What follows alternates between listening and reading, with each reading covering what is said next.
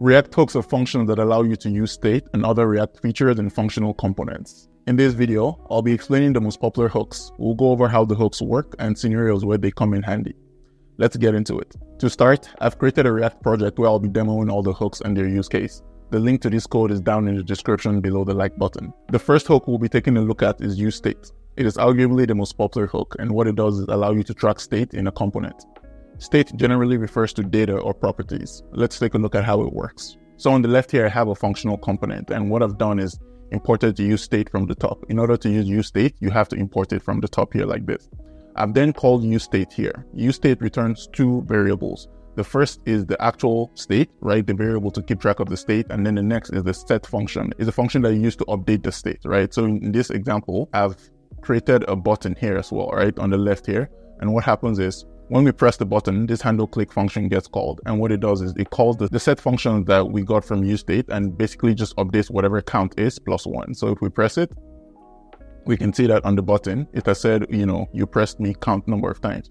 So the amount of times that we press this is basically the amount of times that count will be stored. Since each time we press the on click, it basically just updates our count variable by 1 here. useState can also take in an initial value, which it'll set to the text that we have here. In this example, the initial value here is hello. And what I've done here is I've basically created an input field where once the text changes, we basically use our setText method here that we get from useState to update the value of text, right? So whatever we type into our input field will get updated and set to our text state here that we created. So if I type my name, Uma, we can see that we are seeing Uma here, right? So that's basically what useState does. We use it to keep track of state. useState can take in an initial property, which in this case is 0. That's why our count was 0. But, if we leave it empty, it'll be undefined. Quick summary. useState, you call it, it returns the state variable and a set method for the variable. And to basically update the state, we basically call the set method and the value of whatever we want the state to be. The next React hook we'll be taking a look at is useEffect. useEffect is a React hook that allows us to perform side effects in our component. Some examples of side effects are fetching data, directly updating the DOM, or using timers. Let's take a look at how it works. So on the left here, similar to our useState, in order to use effect, we have to import it on the top here, right? So what I've done here is I've created a state variable count, and then again, useState returns the setCount method, which is the method we will use to update the state. I've then called useEffect. useEffect takes in two parameters. The first is the effect, which we have here, which in our case is a setTimeout function. And then the second variable it takes in is the list of dependencies, right? I'll go over what that is in a little bit. So in this example, once the component mounts, after 1 second, which is basically what this setTimeout function does, it means run whatever is in here after 1 second, right? Set counts and update our count by 1. Take whatever the previous count is and then update it by 1. So when we refresh the page, what will happen is it'll refresh, then it'll then update to I've rendered 2 times. Yeah, so that's basically what useEffect does, right? We basically use it to add an effect to our component, right? Regarding the list of dependencies that I spoke about earlier, right? So I'm going to uncomment this so that I can explain it. So if we call useEffect like this without passing in the list of dependencies, the effect is going to run every time the component re-renders. And what does re-rendering mean? It means every time there is a state change, the effect is going to run if we don't provide a list of dependencies, right? Next, if we provide an empty list of dependencies, the effect is only going to run on the first render. Finally, we can actually list elements here in our dependencies, right? And what would happen is the effect will run the first time, and only if these variables change, then the effect will run, right? So that's basically what this list of dependencies mean. If we take this list of dependencies out from our useEffect, can you guess what's going to happen? We've created an effect, but we haven't passed any dependencies, meaning it's going to run on every render. But why is it running every time, right? We would expect it to only run after the initial render. What's causing the re-render? In React, whenever you update state, right? Whenever you call setCount, whenever we call a set function from useState, we're updating the state, right? We're basically updating the state of the variable. And whenever we update a state, the whole component is going to re-render, right? It's going to re-render to display our new state, to display that new data. And that's why this is continuously running. So again, if we want it to only run once, we basically add this here. And if we refresh this, it'll run only one time. Another way of using useEffect is to fetch API calls, which I have in this example here. So what I've done is I've created an effect, and basically I have a room ID prop that's being passed in here. And when the page loads, right, when the component mounts, this connection is going to be created, right? And this connection will change only if the room ID or the server URL changes, right? So you can essentially just call your API in here. If you want API call to change in case of any dependencies, then you can do this. That's basically what useEffect does. The next React hook is useRef. The useRef hook allows you to persist values between renders. It can be used to store mutable values that does not cause re-rendering when updated. It can also be used to access the DOM directly. Let's take a look. So in this example, similar to all the previous React hooks, in order to use them, we have to import them up top here. So we basically call useRef this way, right? You call useRef, and useRef takes in an initial property, which it'll set to the current property of the ref, right? So what we're doing in this example is, again, we have a button, and when we click the button, we basically take our current ref and increase it by 1, right? So take current ref is equal to current ref plus 1. Now, you may be wondering, why are we using useRef instead of using useState? Now, useRef, when we update the property of the ref, right, by updating the current property of our ref, it doesn't cause a re-render because it's not a state variable, right? So if you have a variable that you want to update and you don't want the component to re-render whenever that variable gets updated, then you can basically use ref. The other use of useRef, which is the way it's used the most, is to basically access element in the DOM. So this is an example. Here, I've created an input ref. I also have an input field here, and I've assigned the ref of the input field to the input ref that I've created. What React will do is it'll set this input ref to our input field. We can then access properties of this input field, like the focus method. If we press this, it'll basically focus the cursor in the text, right? That's one of the most popular ways of using useRef. Another way of using it is down here, which I have here in a video player. So in this example, I've done something very similar. I have an explain state, which is a Boolean set to false. I've also created a ref here, right? So in here, I have this video player, and what I've done is I've set the ref of the video player to my ref that I created here. I have this button here to click to play the video, and all it will do is, go into this handle click function. In order to play or pause the actual video, it uses the ref, right? This ref that we set. And then if we press play, it plays the video. And if we press pause, it pauses the video. Now, how is it able to access the video's pause and play elements?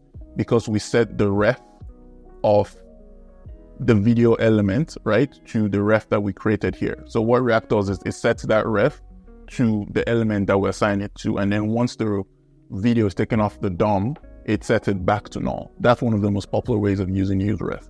The next React hook is useMemo. useMemo returns a memoized value. Think of memoization as caching a value so it doesn't have to be recalculated. The useMemo hook only runs when one of its dependencies is updated. This can improve performance drastically. Let's take a look. In this our useMemo example, what I've done is I've created a count state and assigned it to 0, and I also have a to-do state, which is an empty list of to-do. Now, right here, I have this variable called calculation that runs an expensive calculation using our count, right, for an example. And all this expensive calculation is basically takes our number and adds this very large number to it and returns the number. So I also have a function here called increment, which basically increments count by 1, and an add to do, which basically adds to our to-do list. Now, let's take a look at what will happen, right? If we press the plus to add a new count, you can tell it takes a little bit of time because, we have to loop through all these numbers before we add one, right? Again, it's taking more time because this is a large value and it's, going through it every time, right? Because the count is updating. Now, if we add our to-do, you would notice that it's also taking a lot of time. If we press it, it's taking a lot of time to add our new string. If I press it again, it's taking a lot of time, right? So I click it, then it updates. Why is that happening? The way React works is whenever you update one variable, right? Whenever you update one state, the whole application re-renders, right? So what's happening is each time we add a new to-do, the state is being updated. This function is being called all over again, right? To fix that, what we do is we wrap our expensive calculation in a useMemo function, right? So useMemo will take in our expensive calculation and the count, right? And so if we refresh this, what will happen is if we add our count, it'll still take some time to increase the count because it's an expensive calculation that's using count, right? But if we add our to-dos would add way faster, right? I'm clicking and it's adding. Why? Because this expensive calculation is not running every time the state updates, because we've wrapped it in a useMemo. It's only running when the count variable, which is a dependency, updates, right? So if count runs, then it will then update this, right? But because when we add our to-dos, this function here is getting called, right? Add to-dos, and add to-dos is not updating our count. That's why that's not being run. The next hook is useCallback. The useMemo and useCallback hooks are very similar. The main difference is that useMemo returns a memorized value. In this case, it was our calculations, and useCallback returns a memorized function, right? Let's take a look at how it works. Similar to what we had in the past with our useCallbacks, right? We basically have the exact same thing, where we have a count state for the count and we have a to-do array. Now, what we've gone ahead and done here is we've basically created another functional component down here, which basically just loops through the list of to-dos and returns them. Into our function component, we pass two things, right? We passed our list of to-dos and we also pass the function that adds the to-do, right? So if I click and inspect this to the right, you can see here. So the to-do is a child component of the useCallback example, right? But we can see that whenever we update count, in this case, we're only updating C, the child component re-renders, right? Because we can see whenever we update it, it re-renders. But you may be saying we're only updating the count variables and we're not updating the to-do. So technically, this child component should not re-render. As part of this component re-rendering, when we update count, the to-do function is also changing, right? And so even though this to-do is not changing, since this function is re-rendering, it's creating a new instance of add to-do function every time, and it's passing it in here, and that's why this is changing, right? So we may be saying, hey, we've wrapped, our component in a memo, which basically is another way of using useMemo, meaning only update if, right, only return a new version of the component if these two change, right? But again, it's updating even though add to do is not changing, right? So what we can do to fix this is we basically wrap our add to do in a useCallback, right? And it'll keep giving us the same set to do function, but it'll only change it if our actual to-do lists change, right? So in this case, if I save this and I refresh this and I hit plus, right? Now, count is updating, but the child component is not re-rendering. Why? Because we've wrapped it in a useCallback, right? That's basically what useCallback does. We're basically returning a memorized version of this function. That way, the component doesn't re-render every time, right? That way, this is not changing every time, causing this to re-render. If you have multiple nested components, you don't want everything to re-render every time. That's basically what useCallback does. The next hook is useContext. React Context is the way to manage state globally. It can be used together with the useState hook to share state between deeply nested components more easily than just using useState alone. Let's take a look. Here I have a bunch of components, right? This is the root components, right? And here I have a state called user, and I've set it to my name, Umabu. And what I've done is in this component, I've called component 2 and I've passed in user as a prop, right? And in component 2, all I've simply done is, received the user prop and I've passed it to component 3 and then done the same thing for component 4. And then finally in component 5, right? I keep passing it down, and then finally in component 5, I just print, user. Now, the reality is component 2, 3, and 4 did not need this name prop, right? But we're basically passing it from one component to another, to the third, to the next one, right? And to use useContext, the first thing we do is, import create context and useContext, right? So we create a context called userContext up here. We then wrap our root components in the userContext .provider, and we provide the value, which is user in this case, to this user context that we created here. Then all the way down in whatever component that we want to use that value in, a useContext, we basically use the useContext, and we basically, we're basically saying use this context that we created here. If it was in a different file, what we would do is we would import it, and then from here, we can simply use the user context that we have here, right? So from here, we can simply use this user context that we have here. So if I remove this, right, meaning the user that we're using is from our user context, and we wrap it, right? And you would see it'll be the exact same thing, right? So essentially what we've done is we've created a user context, right, using create context, and we've assigned the user context value to our user here. then whatever component wants to use this value, right, simply just create a context from the context that we created, and then they have access to this value. And that's basically what useContext does, right? So we can assign this value to a JSON object that we want to pass to like subcomponents, for example. That's basically how useContext helps. The last React hook is useReducer. useReducer is a hook similar to useState and allows you to use custom logic to update the state. Let's take a look at how it works. So like all the other hooks, to use the useReducer hook, we'll have to import it here, right? The next thing I have in this component is a list of initial to-dos, right? It's basically an array of objects that just have, an ID, a title, and a complete Boolean set to true or false, right?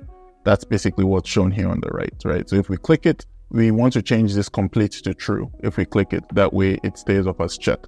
Here we have a reducer, right?